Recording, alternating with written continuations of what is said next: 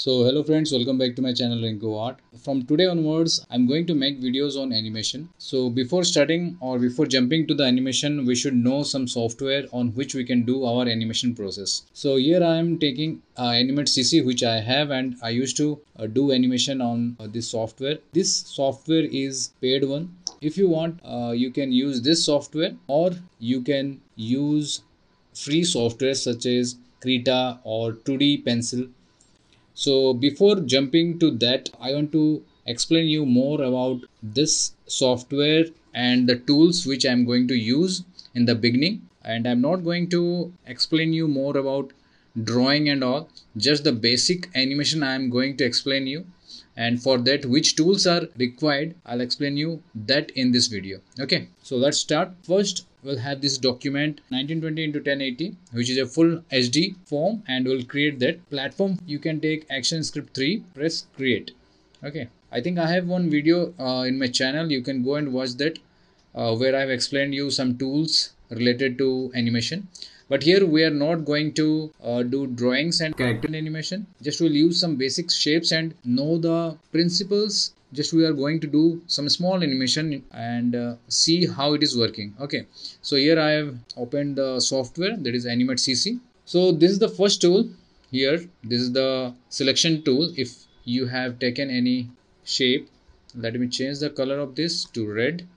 And here if you'll see, this is the bucket tool, or you can press K in your keyboard and fill it here. Okay, so the outer line is black, the stroke line, and the fill color is red. Okay, you can change the color, or you can change the stroke color over here, right hand side property. If you can see over here, it is red color and stroke color is not selected. But if I'll see here, this is in black color. So first I'll click here, or the shortcut key is V, and I can see that this one is now selected. And here the color in property tab, you can see it is black. Okay, and if I'll press this, hitting this, you can see this is red. Okay, so this tool will help you to select the object on workspace. This is the workspace, and this is the timeline. So this is very important, timeline, because we are into animation and we are going to learn animation. So this is very important to do animation. Okay, so that I'll explain you. So for the time being, I'm just explaining these tools. Okay, so this is the selection tool with which we can select our object on workspace. Okay, and second, we can go for lasso tool, that also for selection object. Like this, you can select some part of your object like this. Here also you can select, but here you have to select shapes which you can't make with this selection. You can go with this lasso. And here some other options are also there. If you'll see closely here, small drop down menu is there. If you'll press it for long, you can see other options, that is lasso tools, polygon tools, and magic wand. Okay, so these tools are also for selections, and that I'm not going deep. So I'll come out and see here, this is pen tool, this is text, this is line tool, this is a rectangular object, you can say. If I'll hit here and I'll take this, this is an object with the outline selected. Outline is there already. If you don't want the outline, you can click here in this option and make it this. Okay, and now if you'll drag and see, the outline is not there.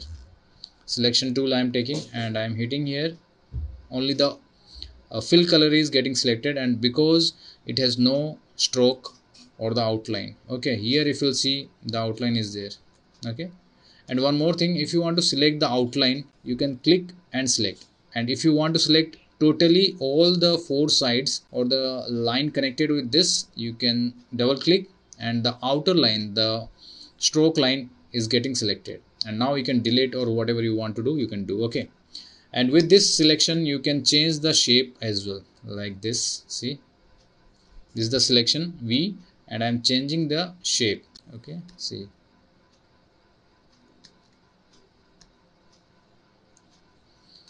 so it's very essential tool with which you can change the object shape. So why I'm explaining all this, because with this we can do our animation, because we should not go directly to the character, because it will make some confusion in your mind to like how we will do the animation, we have to concentrate more on animation rather on parts. Okay, so slowly we'll go to the character. First we will apply all the principles means these are the principles you can find in internet, or else I'll explain you as I will do the animation. Simultaneously I'll explain all the principles of animations. Okay, so as you can see here, I have explained you about this tool, which is selection tool. With that we can manipulate our object, we can select our object. So this is the important tool, and the shortcut is V. Okay, so with this we can do what else. Okay, this is the oval tool. It is also the same as a rectangular tool. So the tools which I am telling you, that only you need to see and do the animation. Okay, this is the polyster tool. These all are same of one kind, like you can create your object with these shapes. Okay, and this is the brush tool which we are going to use in future videos. I'll show you how to draw character and all, and how to do the animation with that character. Okay, this is hand tool. The shortcut is spacebar, or if you press the spacebar, the hand tool will come to move the screen like this. Okay, if suppose you are doing here, and if you want to see that left hand side area, then you can press space and drag it from there to here. And if you will release or leave the space button, then it will change automatically to the tool in which you were working. Okay, but if you press H, means it is constantly in that shape, and you can use it like this. Okay, without pressing any key. Okay, now again, if you want to change this tool to some other tool, then you need to go here and select it. Okay, but there, if you are pressing the spacebar and leaving it, then automatically it will go to the previous tool which you are working on. Okay, so this is also good. And this is the zoom one, or Z shortcut. You can press it, and here if you'll click it, it will go closer. As you can see over here, the lines are in dotted form. So let me tell you one thing, how to change this. If you'll click here, it is getting selected, and you will come to the property area, this right hand side. You can see the style is in dotted form. So if I'll click here and go to this solid one, as this is selected, if I'll click, it will change. Okay, you can increase the stroke from here. Okay, and you can change the style from here. Anything if you want, you can do. See, more styles are there. If you want to change from the library, you can go here, and more options are there. Like if I'll select this one, see, it's different.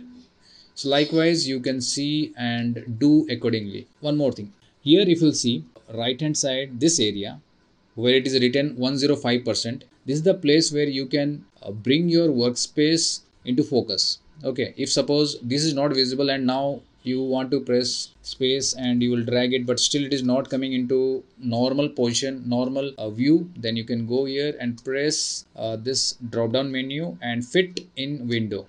See, or else you can do control minus plus to increase the view, or control minus to decrease the workspace. So if you want to check your tool, you can select the tool and go to right hand side properties, and there you can manipulate anything and see whether it is working or not. Everything is there in the properties, even the size, everything. If you are clicking on the stage here, white area, then you can see the stage information over here, like the size of the stage is 1920 1080, which we have fixed in the beginning of the video, and here it is white. If you want, you can change it to something else. Whatever you want to do, you can change through this window, that is properties, and that's it. So I'm going to explain you about the animation basic things, and for that I need one object, that is this one. So let me explain you little about this tool. I need to reduce the size of this. So while clicking, only one side of the stroke is getting selected, so I'll double click. So all the sides are getting selected, and I'll reduce it to maybe 5 and enter. So this is okay for me. So see, now I'm going to explain this, because in my animation video where I'll explain you about this animation, I'll show it to you just a second. So I have already prepared the animation for you. So I'll explain you and I'll tell you how to move this object from this point to this point. There are three ways which I'll explain you. From here to here it will go directly without any movement, only sliding. Second, it can roll and getting into this position. Second one. Third one, it can jump and coming into this position number 2. So there are three method which I'm going to explain you, and how to apply the animation with the principles which it is written here. So these principles I'll apply where it is applicable, and with that I'll make the animation and explain you detail. Okay. So you need to know first about the object, then only you can do the animation. So let me tell you about this object first. If you are new to this Animate CC, so first thing first you need to select here this. This is the rectangle tool, and after selecting you should observe this object first. This one has a red color fill, and this one is the black color stroke. Okay, and if you want to increase the stroke, you can increase it from here, and the style you want you can change it from here. If you want to change the rectangle to some other shape, you can do that also, like this.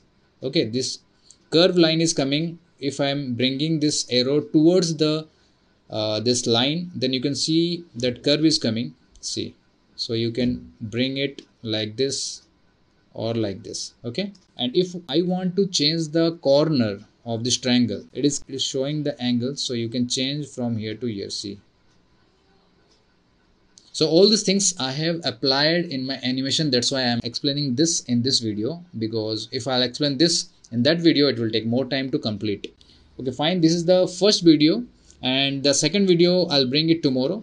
So stay tuned for that, and please practice on this, because everything is there in this object. Because if you have any doubt in this triangle or some tools, then you can't do the animation. You will stuck in that tools only. So I don't want obstacle in animation. Okay, so while doing the animation, we'll just concentrate on animation. So please go through it, and if you have any doubt, please clear it out before the animation video, so that I can clear it out. So thanks for watching this video. I hope you like it. And if you like it, don't forget to hit the thumbs up button and share this video with your family and friends. Stay tuned for my animation video. Thank you and take care. Bye bye.